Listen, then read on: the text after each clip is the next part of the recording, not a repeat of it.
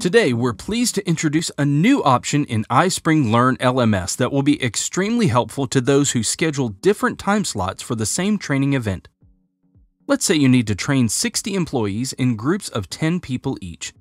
Previously, you had to create several standalone events. Now you can create a single event with multiple time slots and schedule them for different times, weeks, months, or years ahead.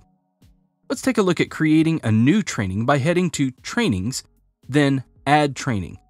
Now fill in the details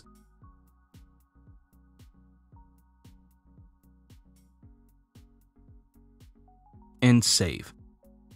You'll automatically be redirected to the training page, and from here you can add another session, and again fill in the details,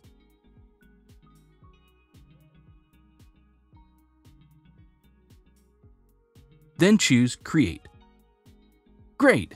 If you want to form groups of learners yourself, assign employees to each time slot manually. Just head over to Participants to sign people up. Select Enroll in Training. Find the users you want to enroll and choose Add, and then Next. Here you can decide which sessions you want your users to be added to. Choose the sessions and select Enroll. And there you are. You can see all of the enrollments here when they're complete. If you don't mind your learners selecting training sessions on their own, add a training to Catalog. Just go to Availability and check this box and select the Catalog category.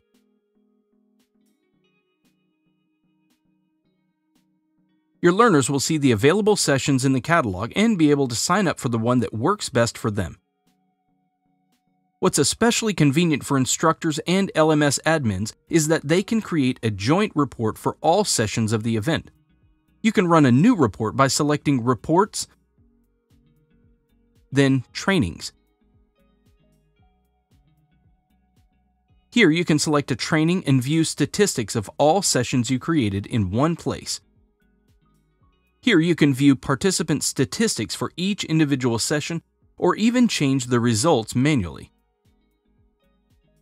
And that is all you need to know to start creating trainings with multiple sessions in iSpring Learn.